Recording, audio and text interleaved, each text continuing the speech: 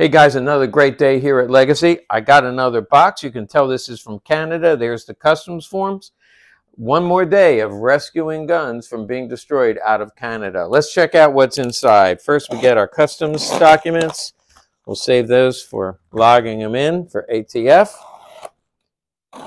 Unopened box. I have no idea what they sent me today. Always some Lugers involved.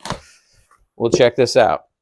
You can tell this is from the same source because here's the now famous oven mitts, and there's about 10 guns in here. Let's see what they are.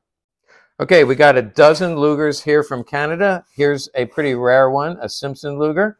We've got a Navy Luger here and an artillery Luger here. Probably the nicest one in the bunch is this Swiss Luger.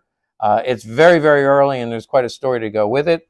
And the other end of the spectrum, I've got 3 shooter grade guns. They're shooter grade mostly because of the condition.